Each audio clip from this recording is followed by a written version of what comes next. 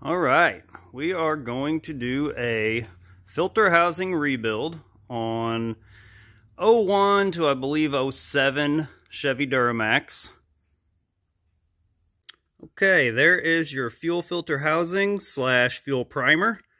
You are going to want to remove the filter before you take it off. Just makes it way easier. There is two 13mm bolts. Well, this truck only has one of them in there. You're going to want to take them out. You have a small ground wire and a small connector for the fuel heater.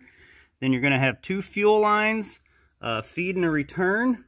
You want to take them off, pull your part out, and get it to the bench. I like to gain access to my filter through the wheel well. You don't have to do it that way. You can get it from the top, but it does make it tremendously easier. Okay, once you got it on the bench, you're going to want to go ahead and remove your bleeder screw. Go ahead, unplug the harness for the fuel heater. Again, the ground's on one of these T20 Torx. Take out them 3 Torx.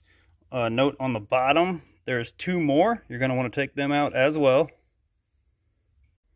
Okay, once you get that off, you want to always make sure this inside here is good, clean, and smooth. These right here are your plunger seals. A lot of times them are what dry out. They get brittle. That's where you're starting to get a leak from. So you'll want to pull the spring out. Once you take this off, there's also another O-ring right up under here. You'll see it right down in there. So that'll come with the kit also. Okay, once you remove the bottom 2 screws, you will have an O-ring right here on the fuel heater. You'll have one right here where it seals, and you'll have a check ball in there. Just make sure you don't lose that. Okay, here's all your goodies. I'm using the Dorman kit. It's 904-124. I know a lot of people will cuss me for that. One thing I wanted to note on the plunger seals, they are tapered. If you look at that, you want them opposed to each other when you install them.